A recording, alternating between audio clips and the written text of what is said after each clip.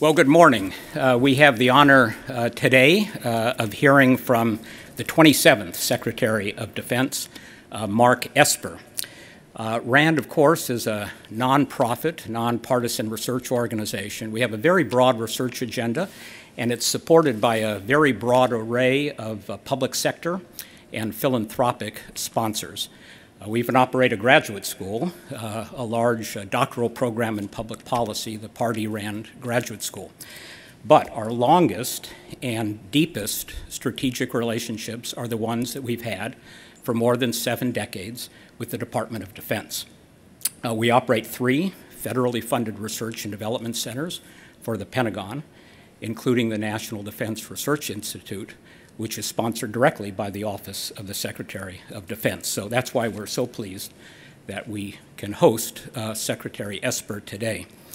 Now, Secretary Esper has had a career of unusually varied and extensive public service. A U.S. Military Academy graduate, 10 years of active duty service in the U.S. Army, Army Reserve, policymaking positions in the Pentagon.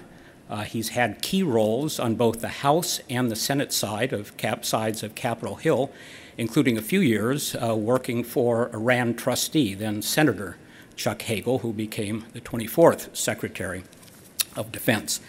Dr. Esper joined this administration as the Secretary of the Army and was confirmed by the United States Senate as the SecDef in July of 2019.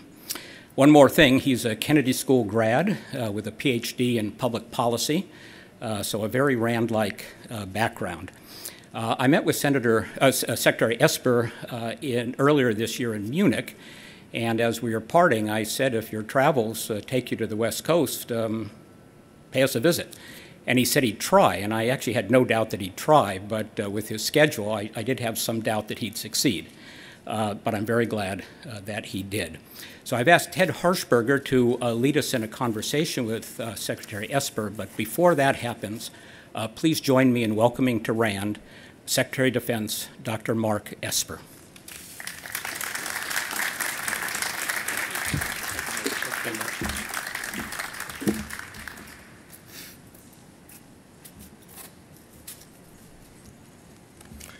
Well, thank you for that introduction. Kind introduction, Michael. And good morning, everyone. It's great to be here. And I also want to thank Dr. Edward Harshberger for moderating today's discussion. And I really look forward to a good conversation with all of you. It is great to be here at the RAND Corporation with many of the thought leaders who have made significant contributions to national security policy for more than 70 years, as Mike mentioned.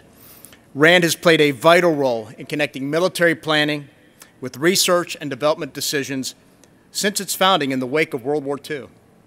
You know, just 2 weeks ago, I stood on the deck of the USS Missouri in Pearl Harbor to commemorate the 75th anniversary of the end of that conflict. In the aftermath of that great struggle, the United States, our allies, our partners, led the creation of an international rules-based order rooted in our shared values that has supported stability and prosperity around the world for more than 7 decades. Yet this free and open order is now under duress. We all understand that because peace is never fully assured, the United States and its partners must continue to protect our founding principles and our way of life. And we are committed to doing just that. Today, in this era of great power competition, the Department of Defense has prioritized China, then Russia, as our top strategic competitors. These revisionist powers are using predatory economics, political subversion, and military force in an attempt to shift the balance of power in their favor and often at the expense of others. China, for example, is exerting its malign influence through its One Belt, One Road initiative. This campaign has left weaker nations with crushing debt, forcing them to take their economic relief at the expense of their sovereignty. Additionally, Beijing's aggression and disregard for its commitments in the South and East China Seas, such as the sinkings of a Vietnamese vessel and the escorting of Chinese fishing fleets into the exclusive economic zones of Indonesia and Philippines, are further examples of the Communist Party's attempts to reshape and undermine the international order that has benefited nations large and small. At the same time, Russia is overtly redrawing international borders. Moscow's invasion of Georgia in 2008, annexation of Crimea in 2014, and sustained aggression in Ukraine demonstrates its blatant disregard for international rules and norms. Moreover, both nations are expanding and modernizing their armed forces and extending their capabilities into the space and cyber domains in order to exert greater pressure against other countries.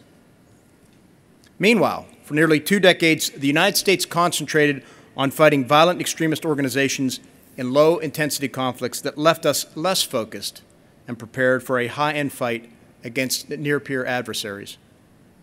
And in the last decade, the Department was crippled by the devastating effects of sequestration, continuing resolutions, and insufficient budgets prior to 2017.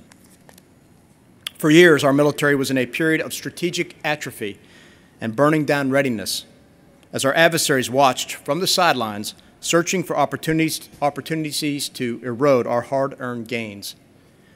Today, with a view of the world very different from our own, emboldened competitors are using their growing power to coercively alter the strategic environment to our detriment. Given these challenges, in 2018, the Department of Defense developed the National Defense Strategy, the NDS, which states that we are now in this era of great power competition and defines the challenges we face. The NDS also directs us to adapt to this increasing complex security environment now in order to deter conflict and, if necessary, to fight and win to secure our future. I'm pleased to report that a great deal of funding and effort has been put behind this strategy over the past 3 years to ensure the U.S. military is organized, trained, equipped, manned, and ready to compete, deter, and fight and win in this new age. During my confirmation hearing last year, as Mike mentioned, I made clear that my highest priority would be the irreversible implementation of the NDS. This strategy tells us that to be successful, we must follow 3 lines of effort. First, enhance our lethality and readiness across the force.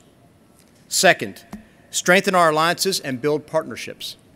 And third, reform the department to align our resources with our highest priorities.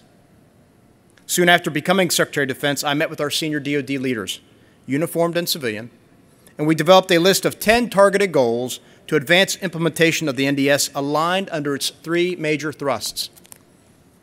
Our first line of effort aims to maintain our warfighting advantages and continue outpacing the competition when it comes to lethality and readiness. To modernize our capabilities, we have successfully secured funding for game-changing technologies such as artificial intelligence, hypersonics, directed energy, and 5G networks. We have also made significant progress recapitalizing our strategic nuclear triad. Among our other efforts, we conducted a comprehensive review of the future naval force to meet our requirements in the years ahead, something I will discuss in more detail in a few moments. We are also modernizing how we maintain our readiness to fight. We have reorganized our ready forces into plan-based immediate response and contingency response forces. In addition, we have implemented enhanced readiness concepts such as dynamic force employment, demonstrated recently by our bomber task forces in the Indo-Pacific and the European theater, that also reassure our allies and help deter our competitors. We are developing a modern joint warfighting concept, which will ultimately become doctrine and ensure the whole of the joint force is far more effective than the sum of its parts. Our second line of effort builds on our relationships with other nations, an asymmetric strategic advantage that no rivals can match.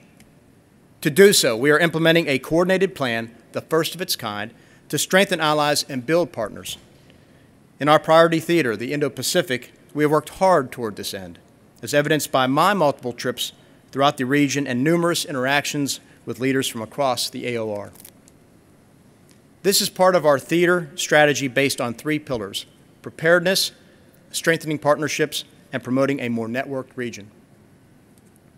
Our third line of effort drives us to reform the Department for greater performance and effectively manage our fourth estate, which includes organizations such as the Defense Logistics Agency. In doing so, we are redirecting our time, money, and manpower to the highest priorities while maximizing the use of every taxpayer dollar. We've made great progress on this front with our defense-wide review, where we identified $5.7 billion in defense reforms and efficiencies across the Fourth Estate last year. The Chief Management Officer, who is now responsible for these agencies, a first-ever DoD reform, is working hard to identify billions more this year. We have also directed our military services to conduct clean sheet reviews to identify savings and efficiencies, as well as to develop their plans to reform to the NDS. Our combatant commands are going through a similar review to consolidate and reduce legacy requirements in order to optimize our operational footprint. Underpinning all three of these lines and principal to many of our efforts is to focus the department on China. To fulfill this objective, we stood up a new Defense Policy Office on China and established a China Strategy Management Group to better integrate our enterprise. I also directed our National Defense University to dedicate half of its coursework to the PRC. And I tasked the military services to make the People's Liberation Army the pacing threat in all of our schools, programs, and training. These are just a few of our efforts to focus attention on our priority theater, the Indo-Pacific. Not only is this region important because it is a hub of global trade and commerce, it is also the epicenter of great power competition with China. And in the face of destabilizing activities from the PLA, particularly in the maritime domain, the United States must be ready to deter conflict and, if necessary, fight and win at sea. So today I want to talk to you about our efforts to modernize our military, specifically our great Navy. And over the next few days here in California, I will get a chance to see firsthand what we are doing to prepare our naval force for the high-end fight as I visit the USS Carl Vinson, Naval Base Point Loma, and industry partners who are developing unmanned naval systems. Over the past year, I've had the chance to visit U.S. Navy ships and units of all types all across the globe, to spend time with our senior naval officers, and to meet with hundreds of sailors where they live and where they work. And I can assure you that we command, without a doubt, the best and most capable Navy on this planet. But as the NDS states, our military does not have a preordained right to victory in combat. Beijing and Moscow have studied how we fight and are developing asymmetric capabilities designed to counter our strengths. The Chinese Communist Party, for whom the PLA serves, intends to complete the modernization of its armed forces by 2035 and field a world-class military by 2049. In addition to developing traditional weapon systems, Beijing is also investing in long-range autonomous and unmanned submarines, which it believes can be a cost-effective counter to American naval power. I want to make clear that China cannot match the United States when it comes to naval power. Even if we stop building new ships, it would take the PRC years to close the gap when it comes to our capability on the high seas. Ship numbers are important, but they don't tell the whole story. They do not address the types of ships and the capabilities of the vessels being counted, the skill of the crews that operate them, the prowess of the officers that lead them, or the ways in which we fight and sustain them, just to name a few.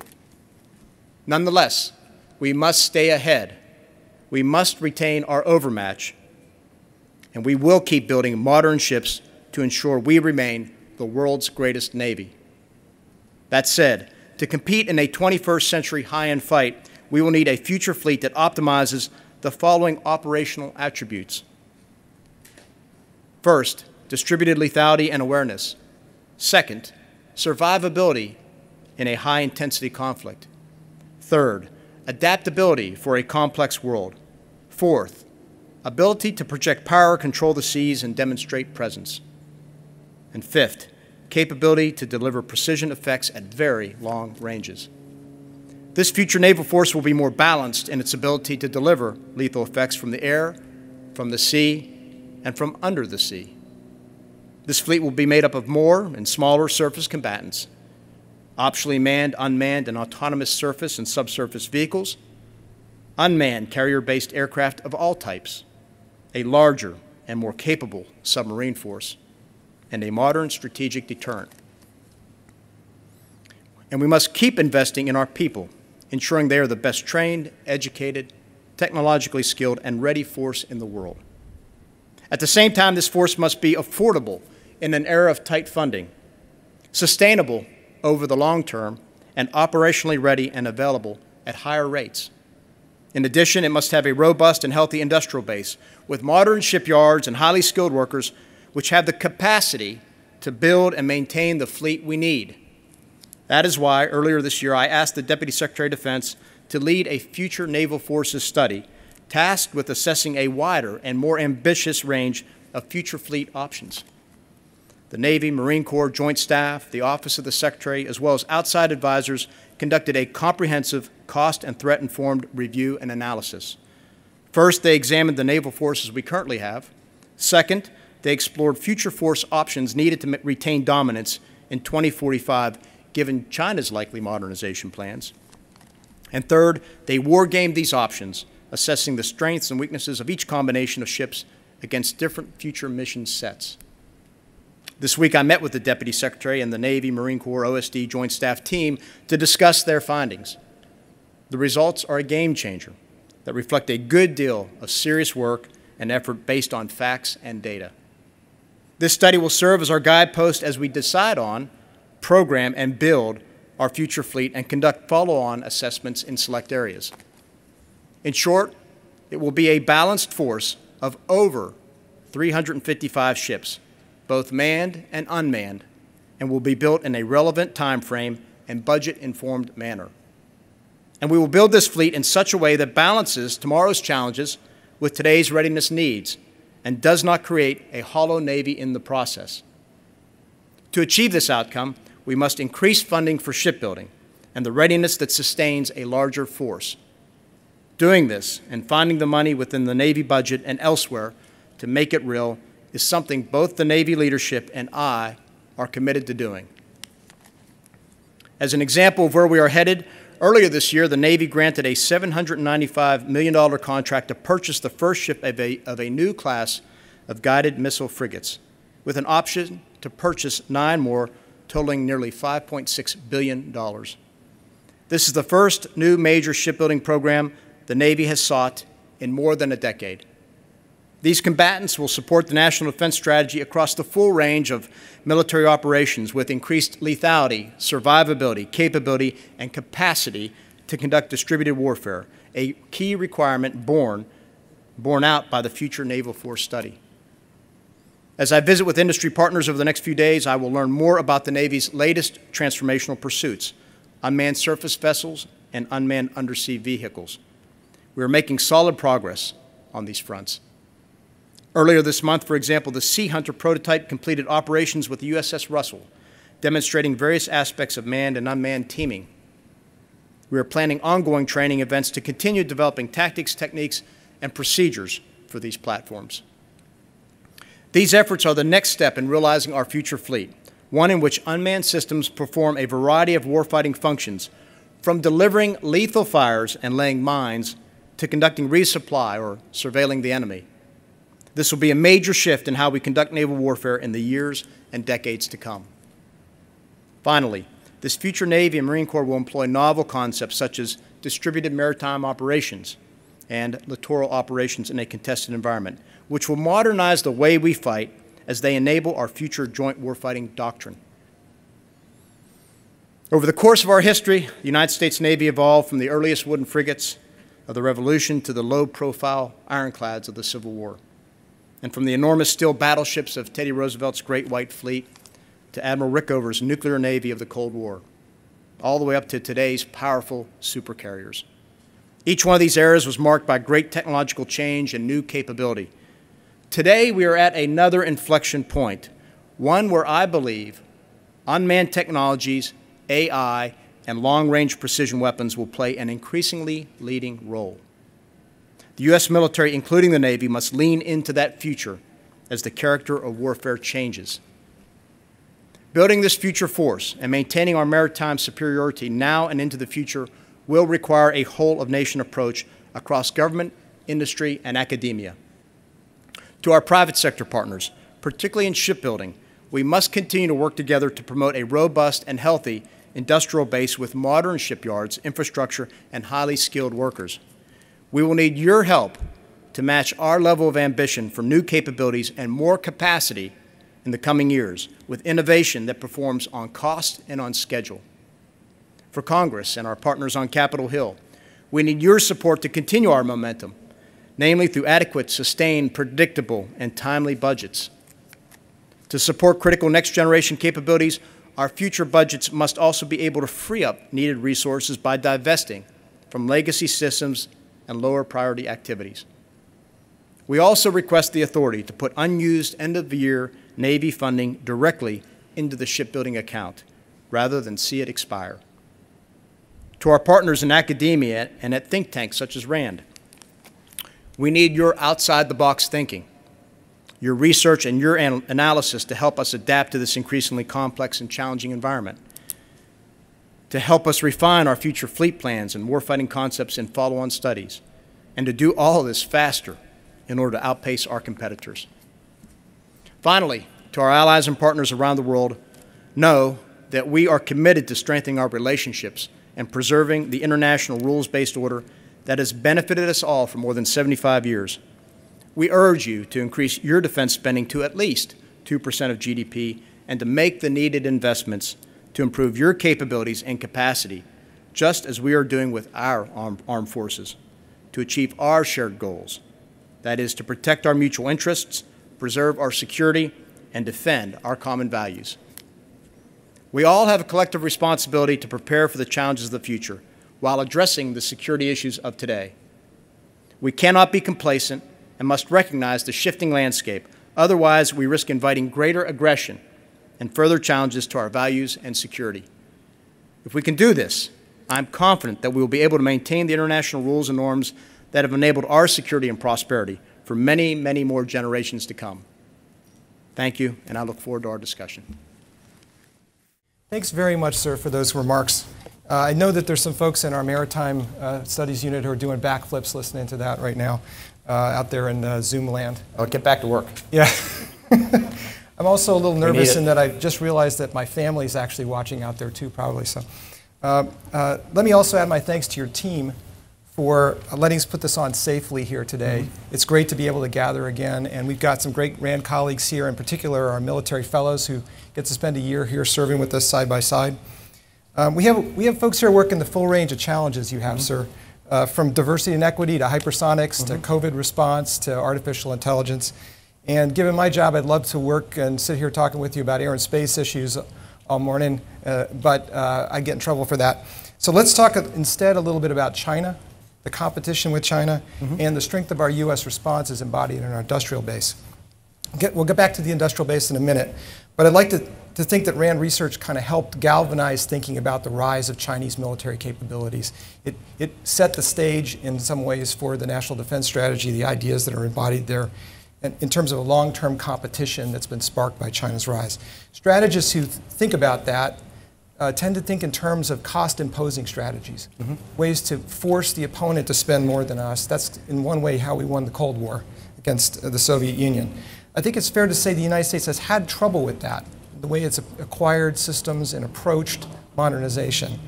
Where do you think the best opportunities sit in our military to flip that dynamic, to turn ourselves onto the other side of the cost imposition curve and place the onus on our competitors, not ourselves? Sure. Well, it's a good question, and I think about it more broadly. I'd say, first of all, there are a number of strategies we're pursuing that I can't tell you about, obviously.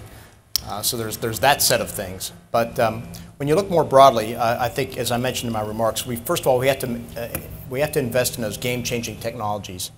And we've actually identified 11 of them. I mentioned some of them. AI. To me, AI is very important, particularly AI matched with robotics. But there's other things like directed energy technology. We talked about 5G, microelectronics, other things that we really need to lead on, because those technologies, when turned into a capability, I think will change the character of warfare as we know it. And whoever gets there first in areas such as AI, for example, I think will dominate for years to follow after that. That's number one.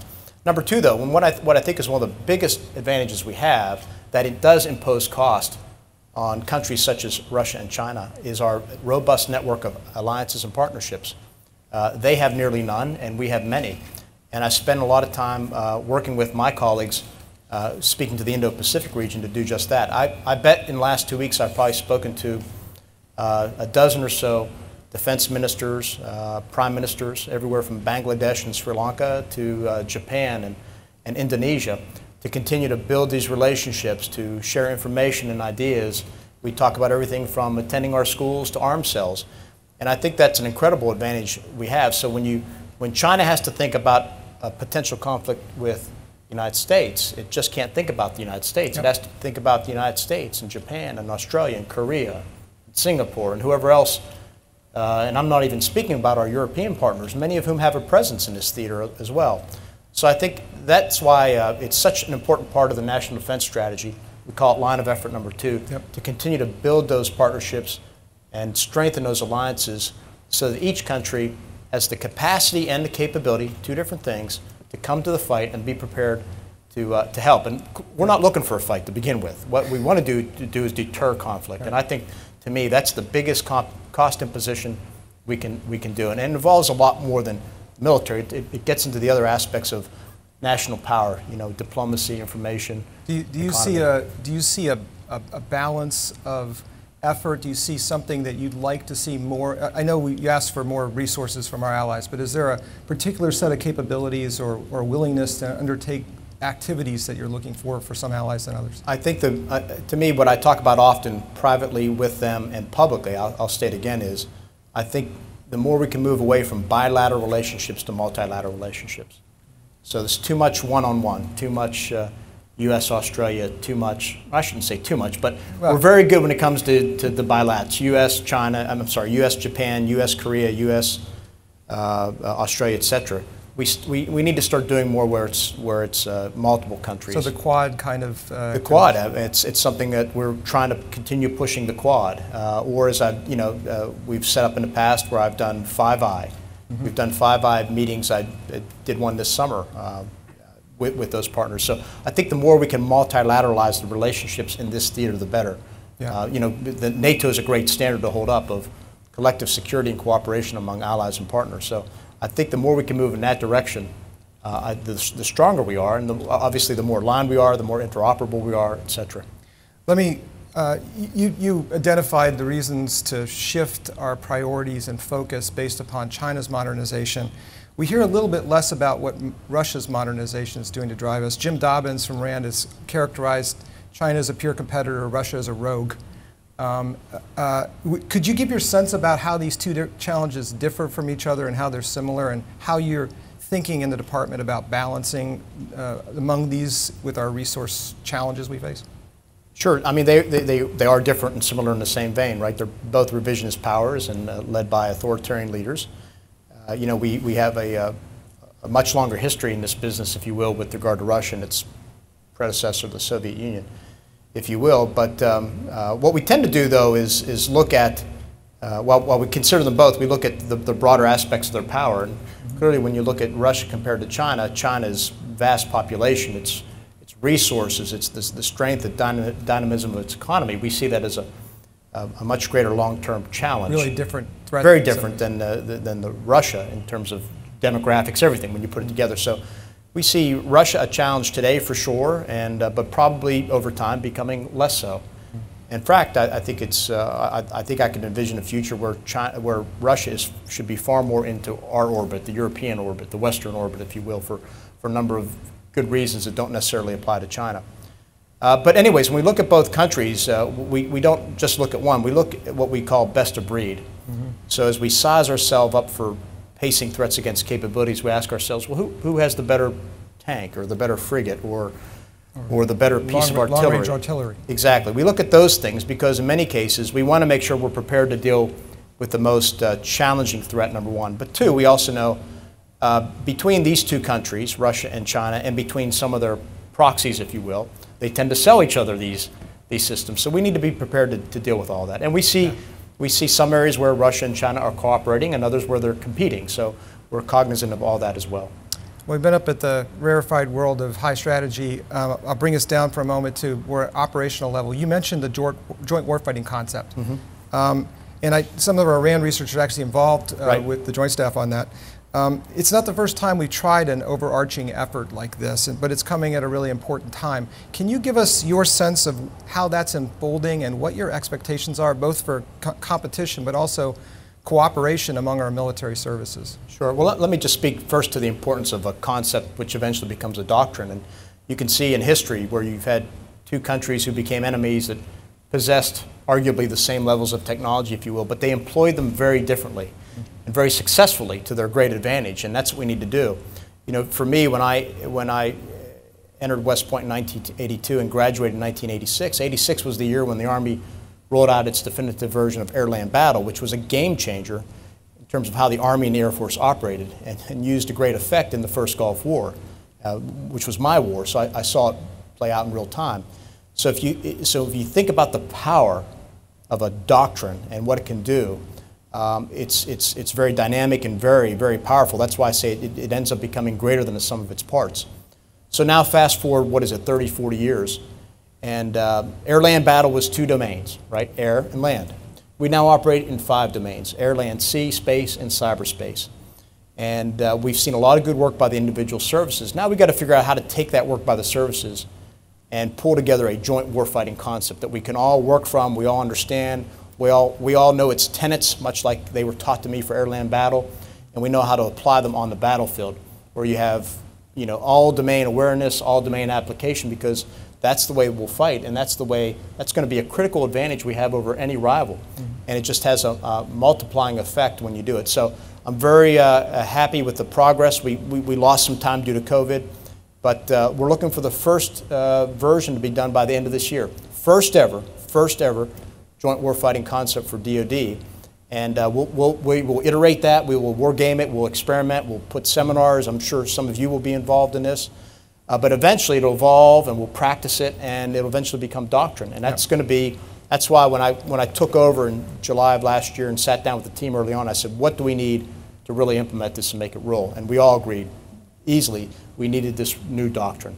Okay. And so the Joint Staff's been busily working on that with the services and the I believe it's a Soviet general was quoted saying the most difficult thing about U.S. doctrine is they don't follow it. So we work on driving it down. Watch out. Yep. So honestly, sir, we sent your staff a set of questions and suggested a subset. They kind of threw you under the bus and said, make them answer all of them. So that might be payback, or they just might be interested in hearing what you have to say. Might just be walking home. Yeah, so we'll press on here. From operations to organization, you're sitting at one of the birthplaces of the national security space community. RAND's first report back in 1946, preliminary design for an experimental world-circling spaceship. We make every new employee memorize that. Yeah, it worked out okay. Took about a decade to get serious, but some prescient work there. Under your leadership, the department has set up the new Space Force, as well as a new combatant command, acquisition-related organizations, and in large part to drive more effective competition in the space domain. How do you see those changes going, and what do you see as the biggest challenges still facing the U.S. as it implements this sort of shift in perception? I think they're going well, particularly under the conditions where we had, you know, a single commander for both organizations at the same time, fighting against COVID, standing up both, and but General Raymond did a great job. Now we have again, 2 commanders. So it's really exciting. It's an exciting time. It's, you know, for decades now, we, particularly the United States, have relied on the heavens. It would be the means by which we observed the Earth, and we watched weather and patterns, and it enabled ATM transactions, and everybody's iPhone is connected, and you could, you know, the phones, everything. Our way of life, not just our military, but our way of life is based on the systems we have up in space. Well, here come Russia and China, and have evolved it into a warfighting domain, and they're putting weapons in space. And now we need to defend that. And so I think what Space Command does is it brings, and Space Force, but Space Command as the warfighting lead, what it will do is bring focus to that, to make sure that space doesn't get lost in the shuffle of the traditional domains of air, land, and sea. And the command has done just that. So we still got a long road ahead of us. We got to staff out both organizations. We got to free up billets. We got to figure out, you know, what will for Space Force, what the Navy and Air Force, and Army give to the Space Force. What a career path. Career paths, uniforms, everything. So it's going to take some time, but it is exciting to see them play, to sit at the table when we're talking either about Title 10 issues or warfighting issues, to finally have a voice there that says, hey, let's talk about space in this fight, or in this theater, talk about space. Same thing is happening when it talks to cyber warfare. I have a cyber commander there who's at the table talking about another domain of warfighting that in the past we just haven't paid as much attention to. And again, it's game-changing in terms of how we think about warfare. to circle back to the joint warfighting concept, the Air Force's approach is their line of effort here to support is joint all-domain command and control. How do you see that all-domain activity actually pulling together in the department right now? Well, you have to have the transport layers and all the links to be able to share information, data, voice freely, quickly, instantly, without flaw, without any latency. And so they're leading on that, and they're doing very good work, and the services are signing up to it. And so we do need to invest in those things. Too often we tend to focus on weapons and weapon systems. And there's the non-sexy stuff, such as transport layers and nuclear command control and communications and things like the backbones. When I spoke about the naval force structure, logistics is very important, will be very important in any future naval warfare. So we're looking at all those things that don't necessarily capture the headlines, but nonetheless are key to success on the battlefield, in the high seas, in space, you name it. Hey, I realized I made the most boneheaded error you can make as the moderator, which I do not have anything telling me what time it is. So someone give me a 5-minute signal out there when I'm supposed to be stopping, okay? Thank you. Hey, sir, I'll use that admission to turn to another topic we plan to discuss, which is the defense industrial base. You're out here in a bit of a heartland of the defense industrial base. It's no secret that we're under attack, on cyber attack every day. I think we're under attack right now at RAND. You could say that at any minute of any day. And the department's sort of walking a fine line on this in ensuring the security and integrity of key information in the industrial base held by industry partners without creating costs and barriers that sort of drive people away or keep us from innovating around the information we have. How do you think about that balance? The department's rolling out policies right now, and how do you think it's going so far? Well, first of all, you're right. I mean, the public sector, the private sector, all parts of it have been under attack from foreign adversaries, if you will, for many, many years now, and there are a number of them. And obviously, the most aggressive is China. I've said China's theft of our IP is probably the greatest in history, and we can't allow it to happen. We can't be the R&D arm for the People's Liberation Army, and so we have to shut that down. And it's hard work, but we're making good progress. In January of this year, we put out what's called the Cybersecurity Maturity Model Certification, which links up the standards for what we expect that would balance those things you talk about in accordance with NIST standards, and then allow us to go back and check and audit whether companies are making those standards or not. And so I'm pleased with that progress. But look, it's a daily fight. It's a daily issue. That you're right. We probably are under attack right now from any number of players, and we just got to get better at it. We got to build. We got to harden. We got to become more resilient. We got to be able to share data with you, and when we know attacks are coming or patches, those types of things, so we can help you, protect us, because the concern is, it's the weakest link problem, right? The weakest link, and it tends to be the weakest link is just by nature. Is when you get further and further out in that supply chain, it's harder for that mom and pop organization or 50 people in a operating out of somebody's garage to build cybersecurity protections into their systems, but yet that may be a crucial component of whatever capability they're part and parcel of. Yeah, and I'll give a shout out to our information security specialists. They do a fantastic job, and we have some serious data that you guys share with us. We feel like we safeguard it pretty well. Another aspect of that, and this really ties more closely to the naval shipbuilding industrial bases, is access to secure materials and vulnerabilities associated with over-reliance on global sources of supply, in particular things for rare earth minerals and things like that. Do you have any comment about what the department's doing right now to sort of address those sort of over-reliance issues? Sure. We've been watching these issues for some time now. It's been accentuated in the wake of COVID, where we found vulnerabilities not just in the areas we knew, but areas we didn't know. And so our acquisition people, I give them credit, they've resurrected an industrial business council where they meet on a frequent basis. I've had multiple conversations with leadership of the major defense suppliers, the mid-tier, the lower tier, to talk about these and many other issues. So we know there are technologies such as rare earths that we're making progress on to make sure we have domestic supply, because it's critical to certain things, whether it's guidance systems, you name it. But there are other things that we found too, microelectronics. We want to make sure that we are not vulnerable to offshore microelectronic supply. So we're looking at those and other issues and making sure that they're not just it's a good supply, but It's not counterfeited. It's not manipulated, those things. We want to make sure we know who our partners are, and then during times of duress, like we've been in with COVID, that they can continue to maintain that supply chain. Yeah. I can't underestimate how important the defense industrial base is, and I say that not the narrow one when you think of the defense companies. It's very broad. It's people don't appreciate how much of our base is services, and then how much we rely on innovation from those startup companies or those small. I'm going to see many of them in the next couple of days. These smaller firms who are really doing cutting edge work. So we take a very broad, holistic view of the defense industrial base and make sure that we're helping all of them out, because it's critical to our future. Let me touch on that, because even before COVID, second and third tier suppliers in that complex web out there were facing some real financial pressures, and there was some concerns about loss of key competencies. In the aerospace segment in particular, one I know a little bit more about, many of the defense suppliers also rely heavily on the commercial aerospace industry to make up a meaningful part of their business, and that's been facing a lot of headwinds as well. How do you see the health of this part of the industry playing out over the next few months and years, and what's the department doing to sort of strengthen or bolster it?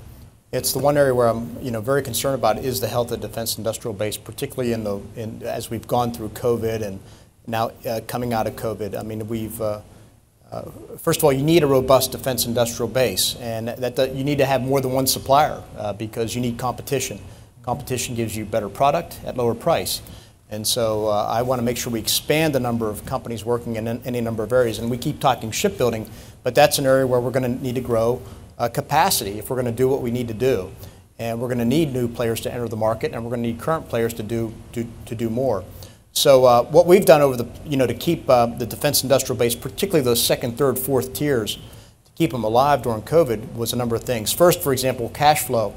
By the way, great work by Undersecretary Ellen Lord, but what she was able to do is increase cash payments. Mm-hmm. She was able to increase the percentage of progress payments made, and at the same time tell companies we'll push back, we'll defer repayments. So that really helped their cash flow. Mm-hmm. And when you can do that, that means they can help keep workers paid. They can keep them at the job rather than having them walk away. Secondly, we were able to do stuff like accelerate contracts to get them nailed down to kind of show a future, or we were able to execute options, or even draw greater, use an existing contract to buy down more supply, more items. So we've been trying to be very creative to keep them alive and keep them healthy, and so it's something we watch very closely. And I think the sooner we can get back to normal, or a new normal, the better. But I am concerned, and particularly concerned about the workers who, in many cases, are working side by side, welding a ship, or riveting a fighting vehicle. We got to protect their health too, and I've talked a lot to CEOs about how they do that in this era as well. Let me circle back and put two things together, which is allies and industrial base. It's a little trickier question in some ways. If we want to emphasize onshore sources of supply, particularly in the military industrial base, but we have allies and partners who have fairly robust capabilities and sometimes share with us on programs. How are you thinking about leveraging those capabilities, and is there an approach that's balancing those two competing tensions there? Well, you can't onshore everything, and you don't need to onshore everything. You just need to make an honest assessment of what your key vulnerable points are, and I mentioned microelectronics is one of them. Mm-hmm. Then beyond that, you got to ask yourself, well, who can I really rely on when times get tough? And we know who our best partners and allies are, and you have to nurture that relationship, and then you have to look at other ways by which you're not just playing offense with your own systems, but how do you play defense? And I'll give an example back to China, if you will, is we're all very concerned about Huawei and what it means if it gets into our networks, and how Huawei's access could undermine our security, our operational security, our intelligence sharing, and things like that. So we've now seen many countries such as Australia, UK, reject Huawei. At the same time, we're talking between us is how do we prop up some Western company that's one of our treaty partners to get private sector competition to Huawei that we can all get behind, mm-hmm. and provide a solution, provide an alternative, particularly to other countries who are on the fence. Yeah, that's. I'm going to go off script a little bit and just explore a little bit of that 5G question, because there's spectrum issues there, there's competition questions, and there's the degree to which we want to insert those technologies into our military capabilities right now. I know that the spectrum issue has been a really challenging one for the department right now. I don't know if you care to comment on that today or not. Well, I would just say I recognize that getting to 5G is important for the United States, economically, commercially, in our way of life. It's also equally important for the military. So we all have an interest in getting to 5G. So we've been working very closely with our counterparts across the interagency to come up with 5G solutions that would open up mid-band spectrum, if you will, for 5G without affecting our ability to ensure the readiness of the military to conduct our training or to guarantee the security of the United States. So we are committed to that because it's just important to the future. I tend to take a broader view than just the military's needs here. I see the broader approach because, look, at the end of the day, you can't have a great military unless you have a great economy. And that's the basis of our strength, if you will, in that relationship. So we've got to continue to make sure that thrives, particularly when you look at a growing China and what it's trying to do. And we're going to have to compete. We are competing economically with them right now. It's a fundamentally different competitor than we faced in the Soviet Union or what we faced with Russia. Yep. Well, I hope folks have a sense that this was just a very thin wedge of the set of issues that a Secretary of Defense has to deal with, a very tiny piece of it. Nonetheless, it required almost encyclopedic knowledge on that, so I want to thank you, sir. I'd happily stay here all afternoon, but we know you have a busy day in front of you and your staff is concerned about getting you onto that, so it's been a great pleasure. Did you have any more closing thoughts that you wanted to give us, or if not, we can move on? I'd just like to wrap it up by saying, first of all, thank you for all the work you've done for decades now in support of our U.S. military and all of our service members. It's been game-changing in many ways, and it means that not only are we successful on the battlefield or on the high seas, wherever we're fighting, but we bring more of those young soldiers, sailors, airmen, Marines, Coast Guardsmen home. So thank you for what you do. We appreciate the partnership. There are great things happening at DoD. We've made a lot of great progress over the past year with regard to implementing the NDS. Much more to come. I was able to talk about some of that today, and specifically our naval future forces. So a lot of good is happening, and look forward to partnering with you and all your outside-the-box thinking to enable us. So thank you. Well, thank you, sir. Please join me in thanking him for his outstanding remarks.